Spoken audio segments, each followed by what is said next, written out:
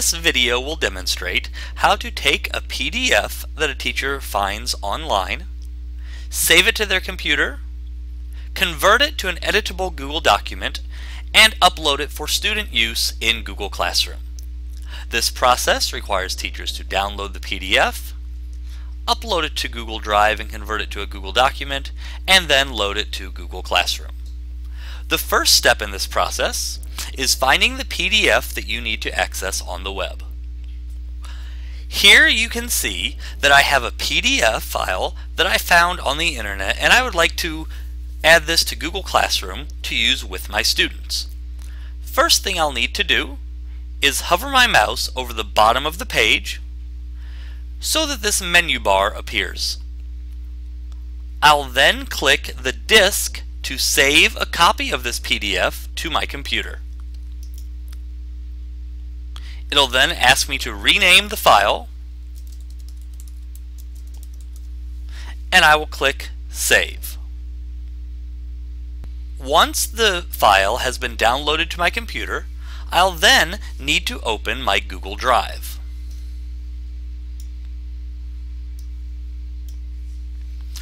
Before I can upload this file to Google Drive, I first need to make sure that my upload settings are set so that all files that I upload to Drive are converted to Google Documents.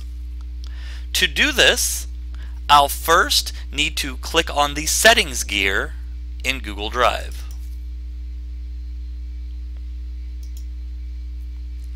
Once I click on Settings, I'll look for Upload Settings.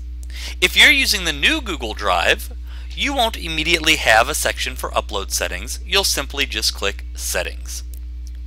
Here, we want to confirm that we have checked both Convert uploaded files to Google Docs format and Convert text uploaded from PDF and image files. You also may want to check Confirm settings before each upload in case there's a file that you don't wish to convert to Google Docs format.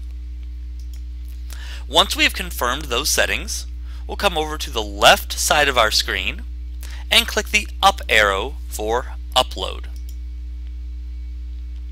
We'll select an individual file to upload and find where that file is located on our computer.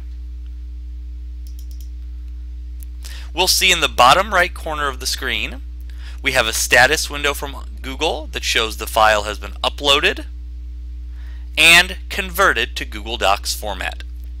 I can click on the file name to open the file.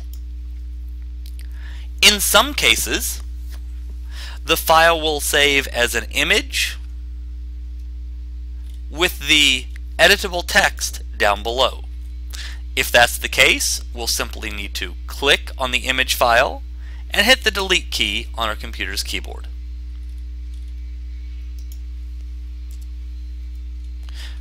You may need to modify the text on the screen so that it's formatted how you like.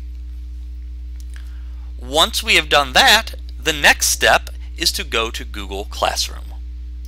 Once I have opened Google Classroom, I'll simply create a new assignment, give it an assignment title, and any appropriate description, and then I'll select to attach a Google Drive item to this assignment,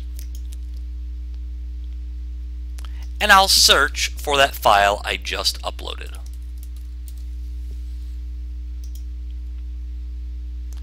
Once I've selected the file, I can decide whether I want the students to view the file, edit the file, or each have their own editable copy. This has been JP Presvento, the Fox C6 EdTech Coordinator, demonstrating how to take a PDF file and make it editable in Google Classroom.